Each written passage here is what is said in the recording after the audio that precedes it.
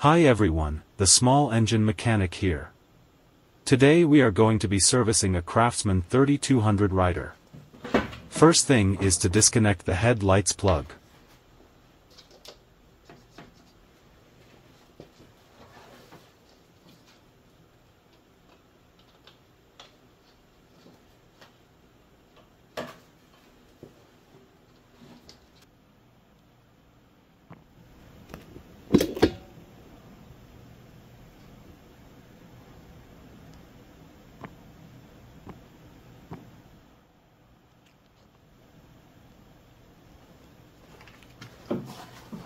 Then remove the hitch pin and washer.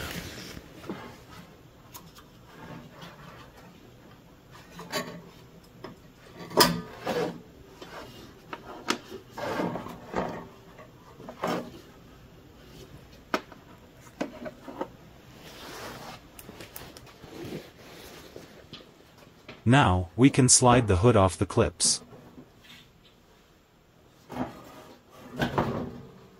And lay it off to the side.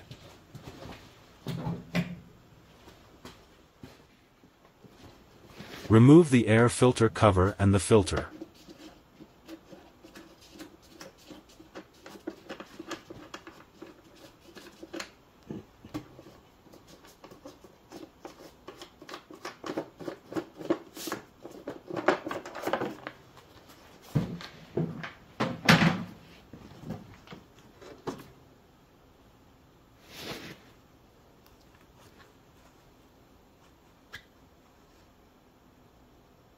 This filter has definitely seen better days.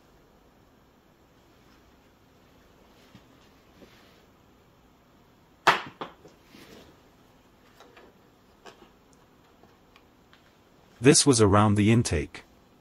Hopefully none of it got past the filter.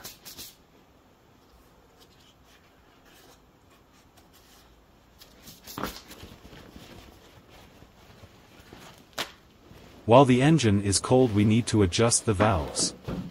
And to do that, we need to remove the valve covers. You must disconnect the pulse hose from the fuel pump. It's the hose that goes from the pump to the valve cover. Now we can remove the covers.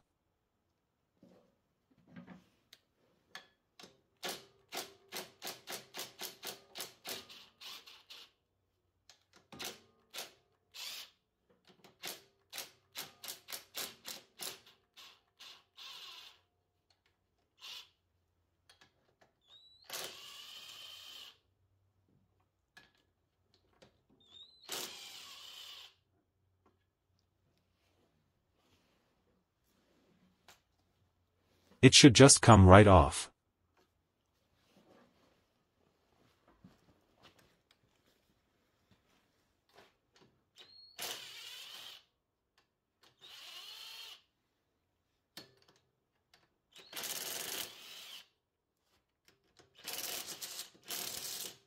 Apparently, someone was in this engine before and used RTV sealant on the valve covers. But, we'll make it right.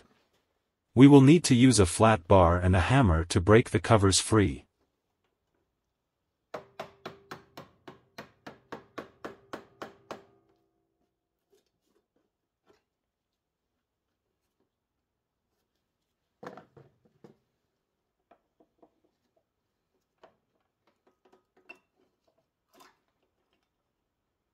Yep, RTV. We'll have to clean it off later.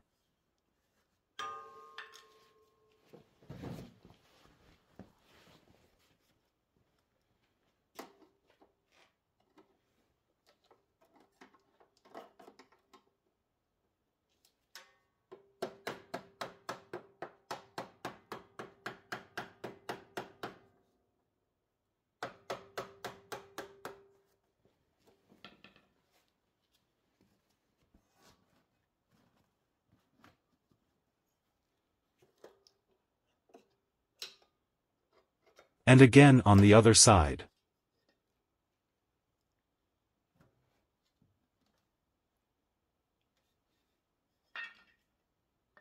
Now disconnect both spark plugs.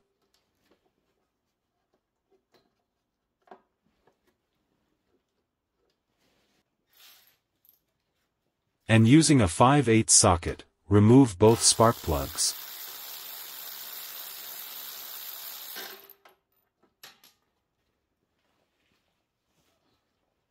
Always inspect the plugs for baked on oil or signs of overheating.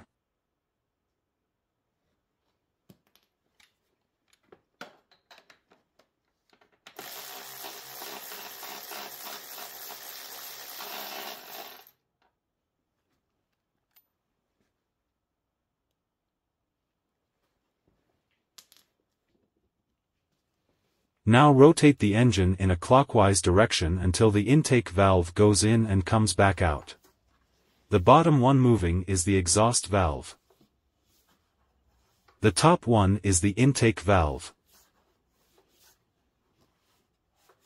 Then insert a small extension into the spark plug hole and continue to rotate the flywheel until the extension stops moving outward. Then turn the flywheel a little bit more until the extension goes back in about 1/4 of an inch.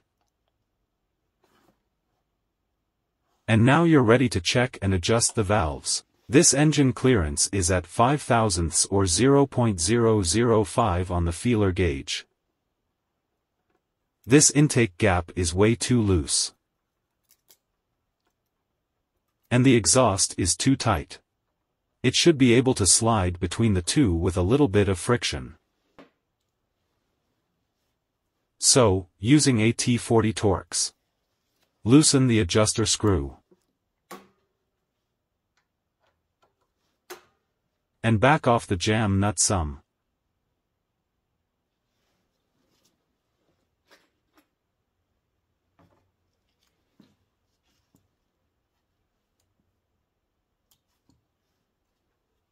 Now, insert the feeler gauge in the intake valve and adjust the screw with the Torx until you just start to feel the resistance.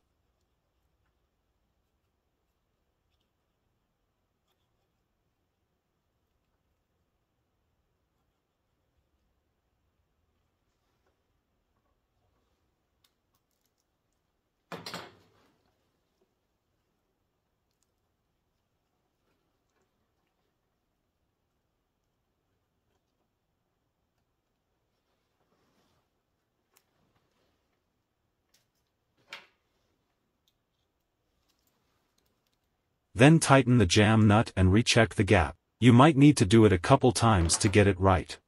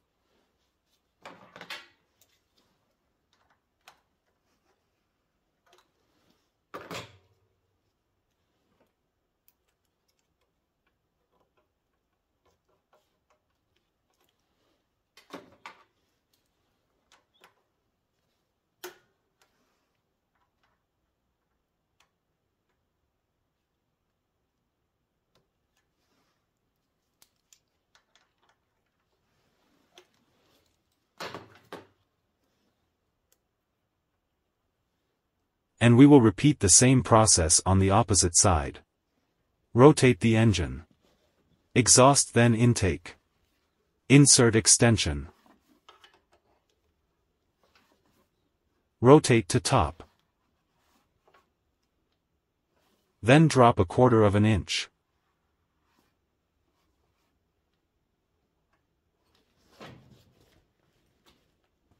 Check the valves. Intake needs to be adjusted.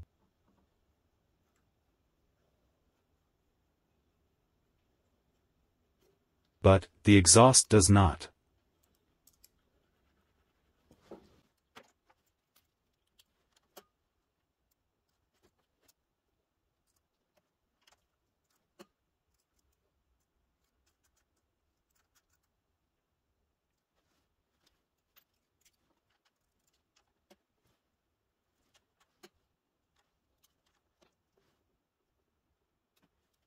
Now that is done, we can install the right valve cover gaskets.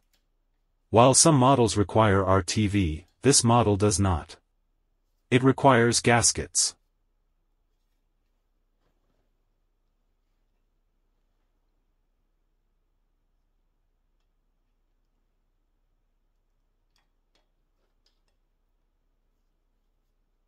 So like always, hand start all the bolts before tightening them.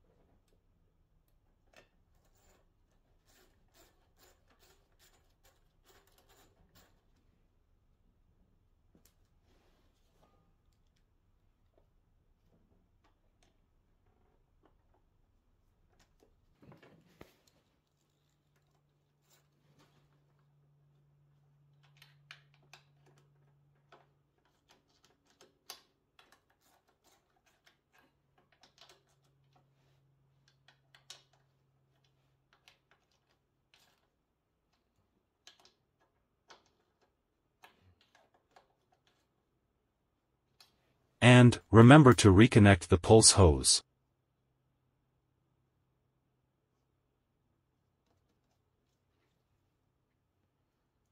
We will be installing some Champion Art C12YC plugs. Always install these by hand with hand tools.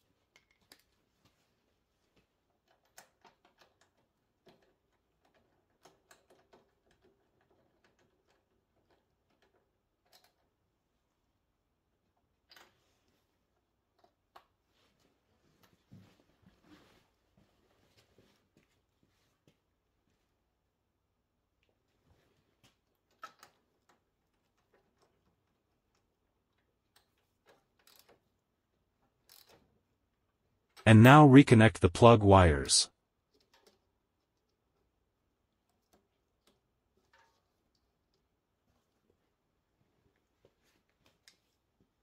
Now we need to start it up to make sure everything is good so far and to warm up the oil for the oil change.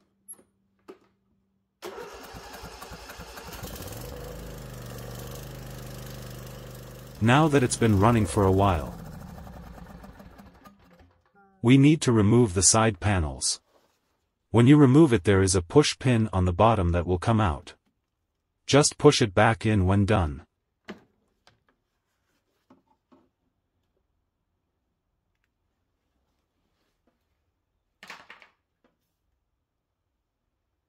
Now we have access to the fuel and oil filters.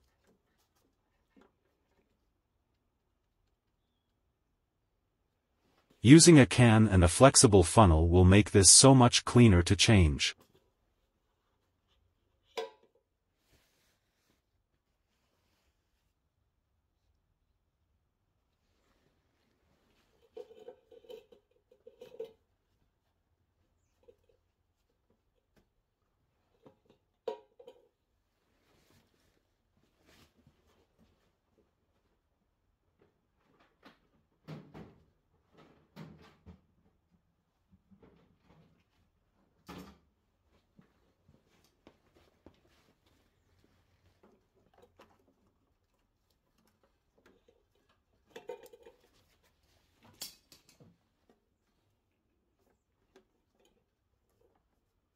Now loosen the filter and let it drain.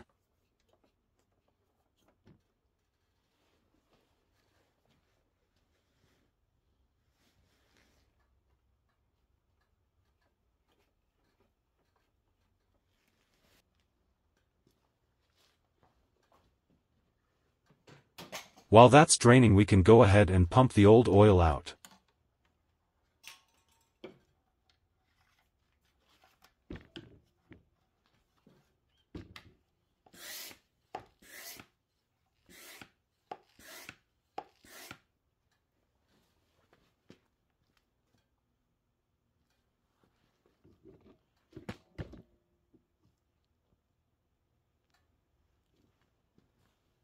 If you don't have a pump, there is a drain valve on the side of the engine.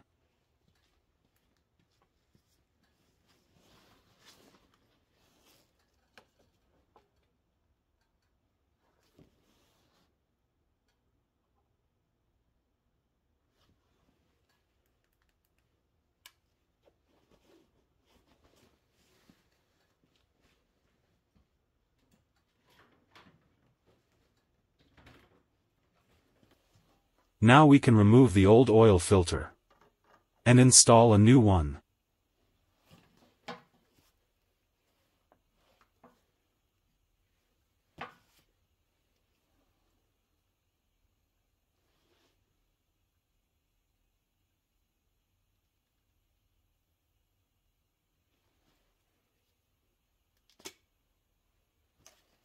Put some oil on the seal of the new filter.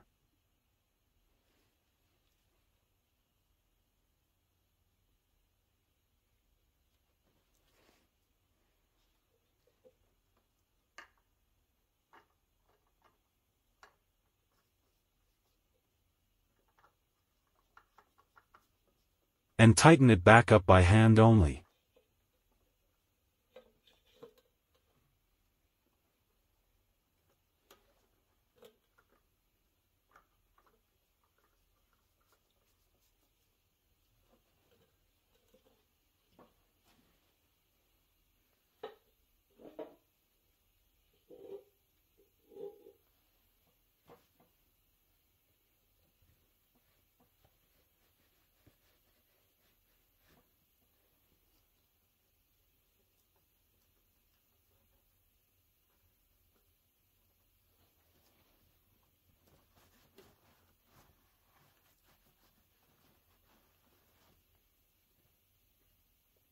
Now changing the fuel filter. Remove the clamps from both sides of the filter.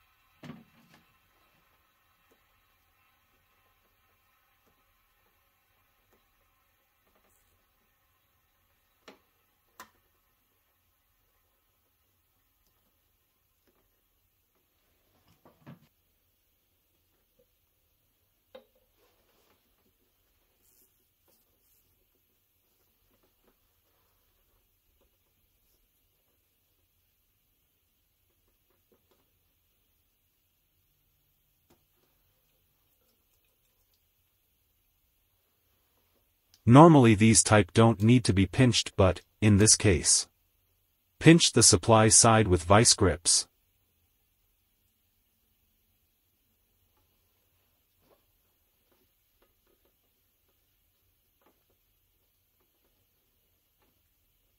Remove the old filter and install the new one.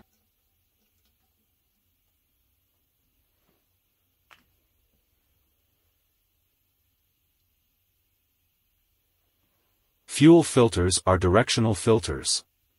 The arrow on the filter should point towards the carburetor.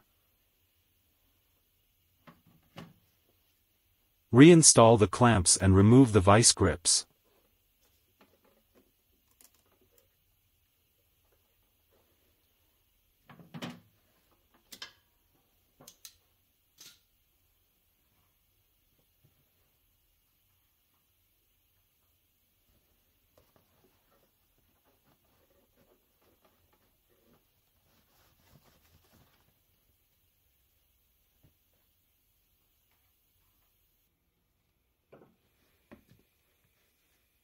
Now, we're ready for new oil. I'm using 10W30 Kawasaki oil. It has a higher zinc content that prevents wear.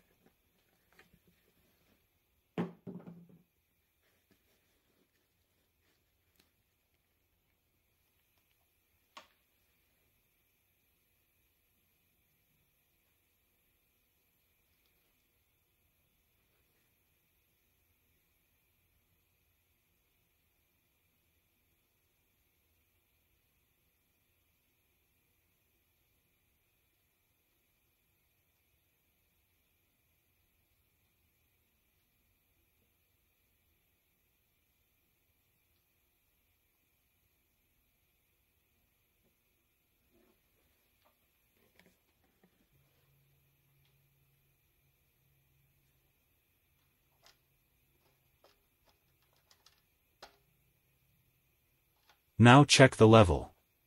It's on the full mark. But we will need to add more in a minute. This is a pressurized oil system, so we need to run the engine for the filter to fill up.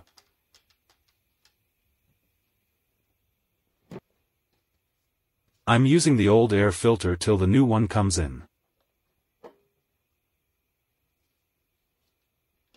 I'm reinstalling the side covers.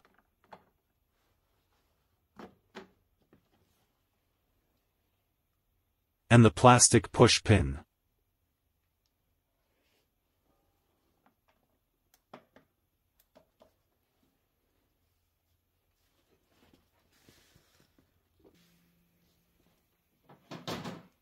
Filter cover.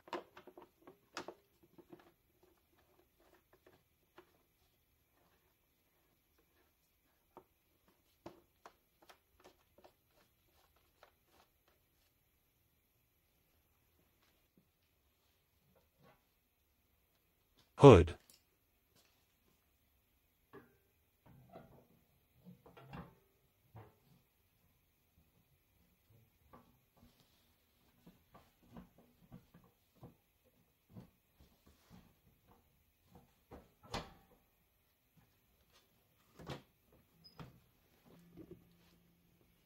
Reconnecting the headlight plug.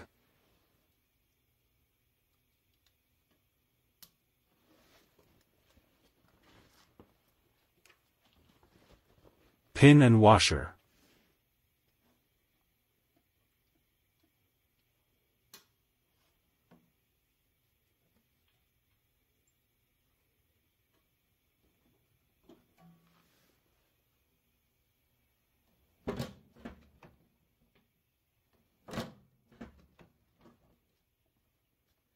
Now, I'm placing a jack under the deck so I can take off the blades.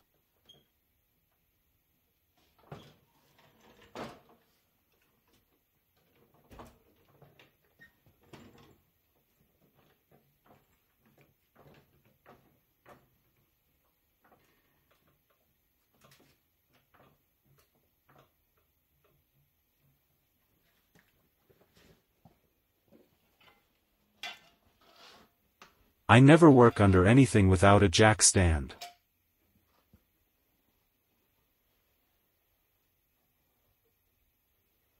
Here's a view of the blades I'm removing. This is a 3-blade mower. Due to safety, I'm not going to try to record removing the blades.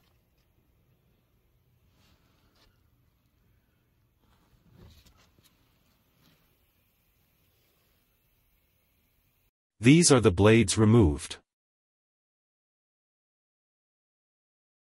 Definitely a little dull. But after some sharpening,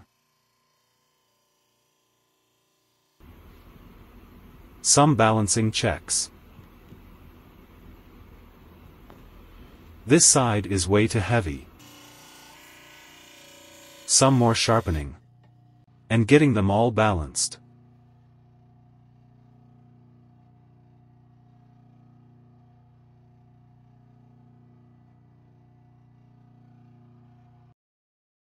Now they're sharp.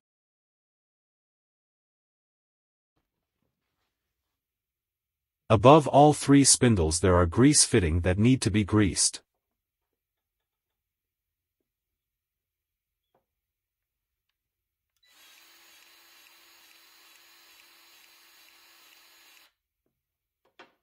And there are 2 fittings on both sides of the front axle. One here and the other on the inner side of the wheel.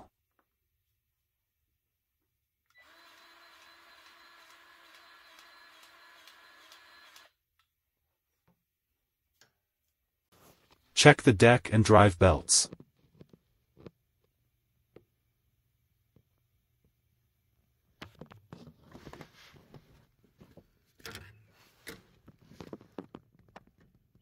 I just noticed an issue. Can you see it?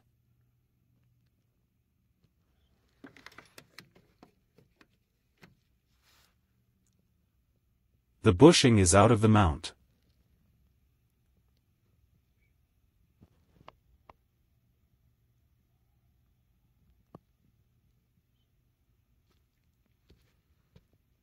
Now we can check the blade engagement and the engine power.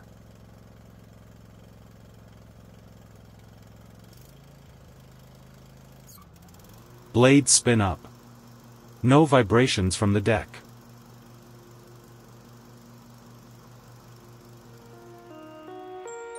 Engine sounds good. So, I hope you enjoyed this. If you have any questions, please leave them in the comments section below. And I guess this means it looks like another one is good to go.